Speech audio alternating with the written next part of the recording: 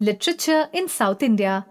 The Tamil literature known as Sangam literature was combined from presentations made by Tamil scholars at 3 assemblies held at Madurai under royal patronage. This literature belongs to the period between 3rd century BCE and 3rd century CE. It includes poetry and works on grammar which gives us valuable information about the events of the time. Among Tamil works produced after Sangam age are the epics Shilpa Padikeram and Mani Megalai. Shilpa Padikeram was composed by a poet named Ilango Adigal around 1800 years ago. It is a story of a merchant named Kovalan who lived in Puhar and fell in love with a courtesan named Madhavi, neglecting his wife Kannagi.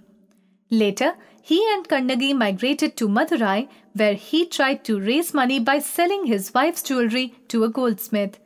He was falsely accused of having stolen the queen's anklet.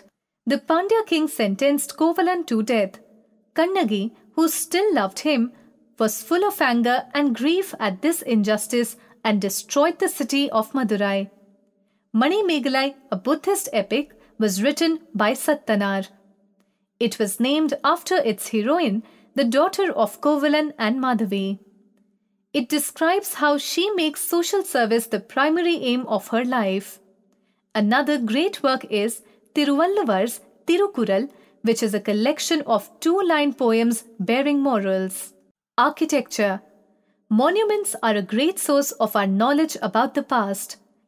They not only tell us about the materials used but also about the technological skills of their builders. Ashoka's pillars. During Ashoka's reign, numerous pillars were built. They are monolithic, having decorative tops called capitals bearing beautifully carved animal figures. The most famous is the lion capital at Sarnath, which is now our national emblem. The lion capital is printed on our currency and on government documents. The iron pillar at Mehroli, Delhi is a remarkable example of the skill of Indian craftsperson. It was made about 1500 years ago. We know the date because there is an inscription on the pillar mentioning a ruler Chandra who probably belonged to Gupta dynasty. It is amazing that the pillar has not rusted in all these years. Stupa. It is a type of Buddhist monument, usually a dome-shaped structure with a central chamber.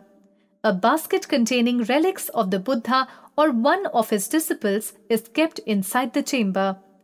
Early stupas were made of earthen molds. Later, mud or baked bricks were also placed on the top to protect the stupa from rain or any other calamity.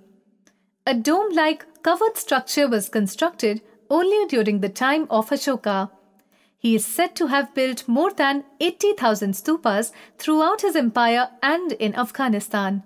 The Sanchi stupa at Vidisha in Madhya Pradesh is one of the best-known stupas to be preserved to this day. In later years, 4 gateways called Torana were added to it.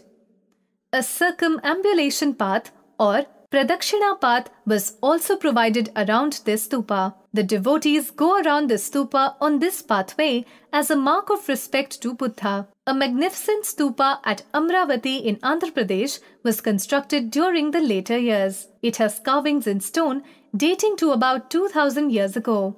For many years, an umbrella was mounted on top of the stupa as a sign of honor. Some of the stupas have elaborately decorated sculptures and painted walls. The stupas, apart from remembering Buddha in many forms, provide a fine specimen of art and architecture of this period. Monasteries. Many rock-cut viharas, monasteries and chaityas were built under Shatavahanas. The chaityas were rock-cut halls enclosing the stupas, while the viharas were the dwelling places near the chaityas donated to wandering Buddhist monks.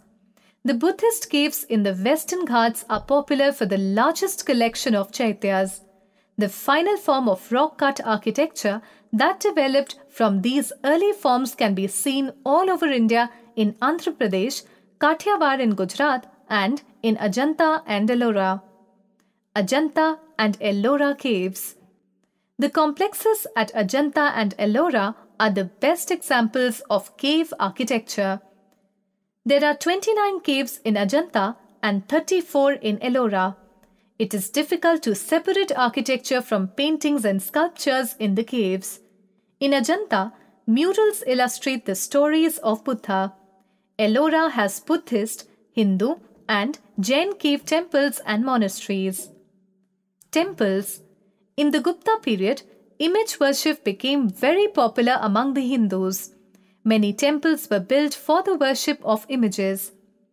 The temple usually had a small central room called Garbhagriha, where the image of the deity was placed.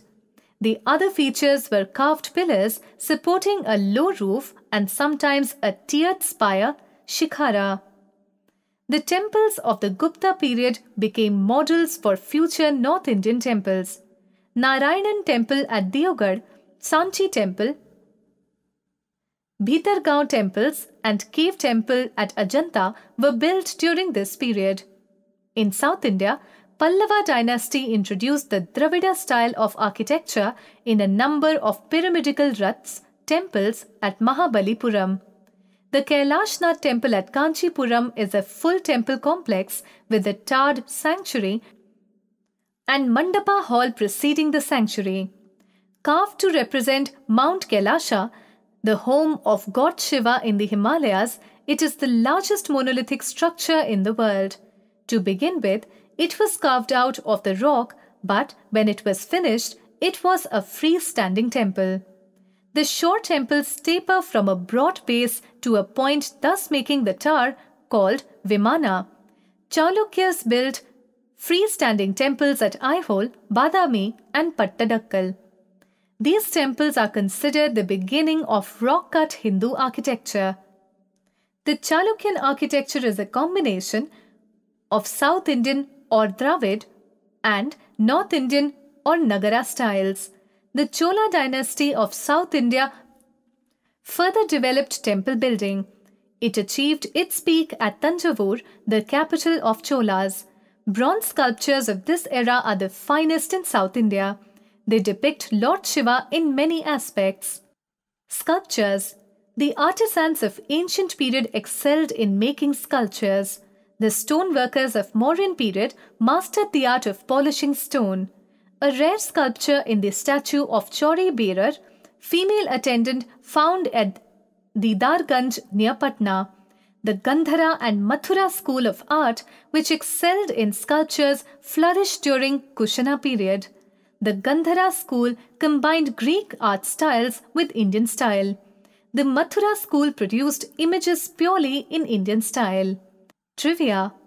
The Hoyleshwara temple at Halibid stands on a platform like a casket. The temple is dedicated to Lord Shiva. It has 2 shrines connected by the pillared walls. Each of the shrine has the lingam of Hoyleshwara and Shantaleshwara. Kettumala, who was the chief of the staff of Vishnuvardhan, built the temple in 1121 CE.